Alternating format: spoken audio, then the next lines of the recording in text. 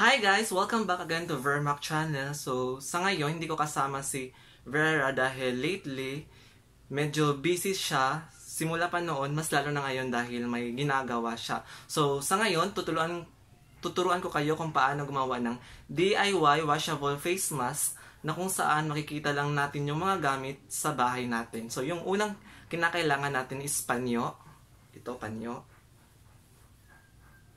Pangalawa is pantali ng buhok, 2 piraso. Ito. So, ganito ang paggawa ng DIY washable face mask. So, sa nakikita nyo is square yung shape ng handkerchief. So, gawin natin itong triangle. Charis, abas ba ang triangle? Tapos, pag ganito na yung shape, tiklop ng kaunti dito. So, magiging ganito na ang kanyang itsura. So, from here, tapos dito, tiklop na naman. Wait. Tiklop. So, magiging ganito na yung itsura ng handkerchief. So, ngayon, dito napapasok yung 2 piraso ng pantali ng buhok. So, 1, 2.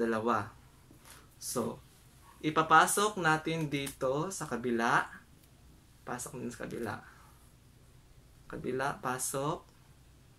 So, ganyan ang kanyang itsura. So, same din ang procedure sa kabila. So, sandali lang. Ilalagay ko yung pantali ng buhok sa kabila.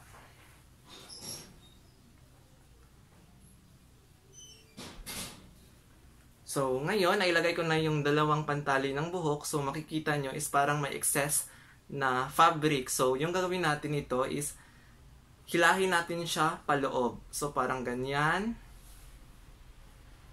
At ganyan.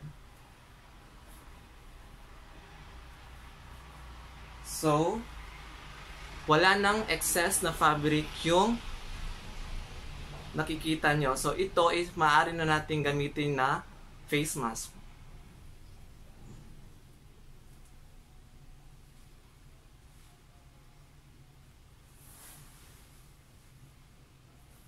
Yan.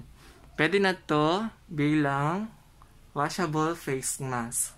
So, sa ngayon, hindi na natin kinakailangan gumamit ng mga surgical mask or N95 mask dahil masigit na nangangailangan yung mga frontliners natin dahil nagkakaubusan na nga ng stock. So, ngayon, pwede na itong washable face mask dahil nakukuha natin yung virus mula sa droplets. So, ngayon, yung thoughts ko naman during sa EZQ is that na we should not blame our BLGUs, our LGUs, and most especially our president because they're doing their job very well. So, ngayon is ask not what your country can do for you, but ask what you can do for your country. So, if you are blessed enough, you can share your blessings to the other people and might be may ibang taong makikita sa inyo at gayahin yung good na ginagawa nyo. So,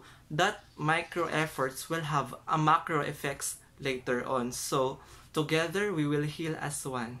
Thank you.